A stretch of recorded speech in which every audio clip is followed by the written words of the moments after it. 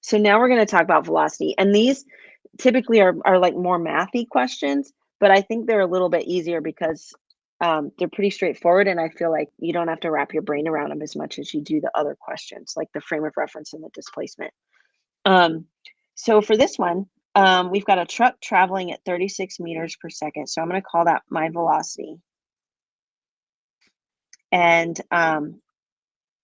it's going west. So because it's a velocity, I need to make sure I've got my direction. Another thing you could also do is, let's say you were doing, remember E sour. Let's say you decided that east was the positive direction and west was the negative direction. You could say also negative 36 meters per second. So a sign, like a plus or a minus, is also considered a direction when we're talking about velocity. So velocity has to have a direction, but it can be never, north, east, south, or west, but it can also be plus or minus if that's what you've decided. Okay.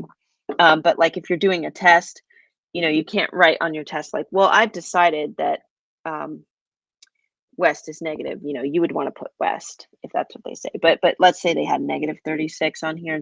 That's also velocity. Um, and then we've got a distance of 5.2 kilometers, and then we have a time, and that's what we want. Now, because our velocity is in meters, we have to convert this kilometers to meters.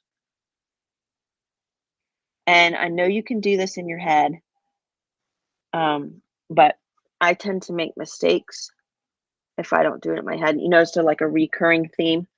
I make mistakes when I don't write stuff down. Um, so this is, I just always write it out. Now, our velocity formula is V equals D over T. And I did not learn this till I was a teacher, but you can actually put this into a triangle. If someone's taught you this before, you probably know what I'm talking about. But you can actually put it into a triangle and get, V equals D over T. Do you see that? This could be like the equals. And then if we want to solve for time, I'll just kind of cross out time like this. And that means time is equal to D over V. Crazy, right? I especially like it because, like I said, I don't like math. And so I especially don't like algebra. So that means I don't have to do the algebra part. So then I can do 5,200 divided by 36 meters. And for this one, I'll put the units in just so you guys can see kind of how they cross out. And then when I put it in my calculator, I got 144.4 seconds. Okay. Pretty cool, right? You don't have to do any algebra or rearranging or any of that stuff. So I feel like that's a little more simple, a little more straightforward.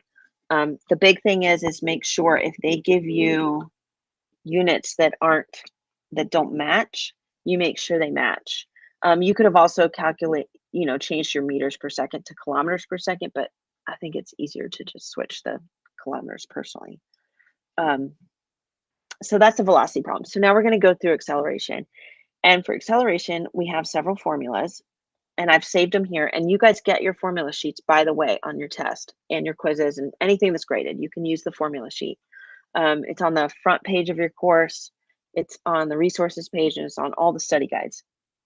So I really want to make sure you use it. You do not have to memorize these problems, these formulas. You don't get like extra credit or like, special like hardness points for doing the course without the formula sheet.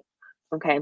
You don't get anything extra for doing it without the formula sheet. So you might as well use it. Okay. And so for this one, we've got our train accelerating at 21.5 meters per second squared. Okay, and you can tell that it's an acceleration because it's got this squared right here. All accelerations will have a squared there.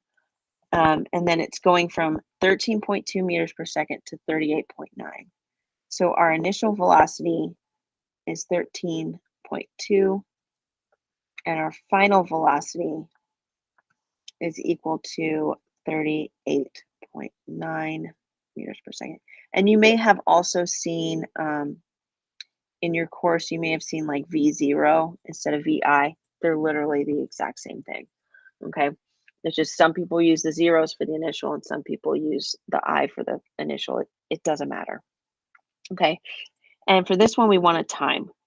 Now, to solve these acceleration problems, we need to look for a formula that's going to have a time in it because that's what we need. But we also want it to have just these three variables because if it has, like, for example, a distance, we're, I hate to use this term, but we're screwed, right? Because then we need time and then we also need distance, right? And you can only solve a problem if you have one, right? You only need one, you can only have one missing on a math problem, right? An algebra problem. So when I see this, I'm just going to go ahead and I'm going to cross out anything that has distance in it. And luckily, that leaves me with one left. But let's say it was time, it'd cross out the two with time and go from there. Um, and so that's kind of how I narrow down which formula I need.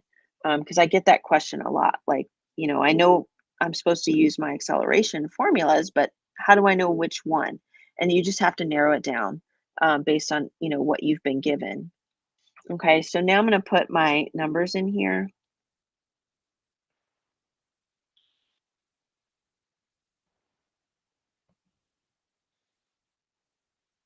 Okay, and so we've done, you guys have done algebra before, so you know that this one has a letter attached to it, so you can't minus that one by the other side, right? um that's like an algebra rule. um but I see that mistake sometimes. Okay, so now we've got this, and then we can divide both sides by 21.5, and that'll get that t all by itself like we want. So then we'll have t is equal to like 1.2 seconds. Okay. Do you guys see how I did that? How I kind of like cross out the formula. We're going to do one more. Um, and it's an acceleration problem, and we're going to use the acceleration formulas, but they call it a free fall problem, and I'll show you why. Okay, so this one is a free fall problem, and sometimes students will freak out because this says if a ball is dropped, how long does it take to fall 60 meters, right? So, people go, well, I got 60 meters, but there's no other numbers in this problem. How the heck am I supposed to solve this, right? Um, and so there's a couple things that we know here that they expect you to know, okay?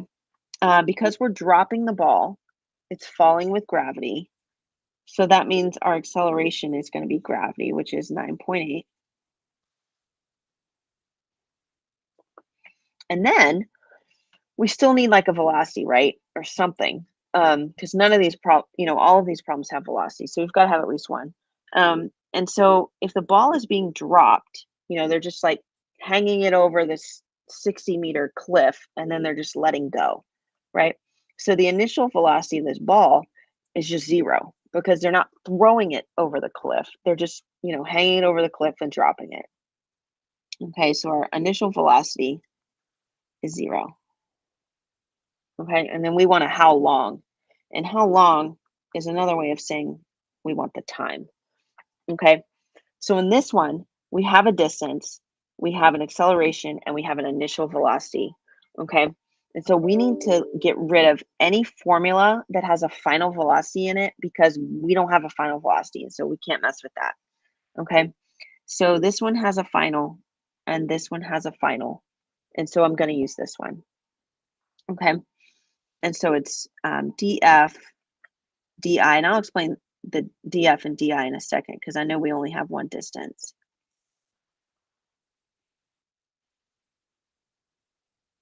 Okay. And I'm just going to erase this final t. Well, I was going to, but I don't want to. Okay. There we go. And so your initial distance is just zero because you're starting at. We're going to say where we dropped it at was our initial distance, and that was zero. I see that someone's typing something. I'm going to kind of plop in my numbers while you're typing.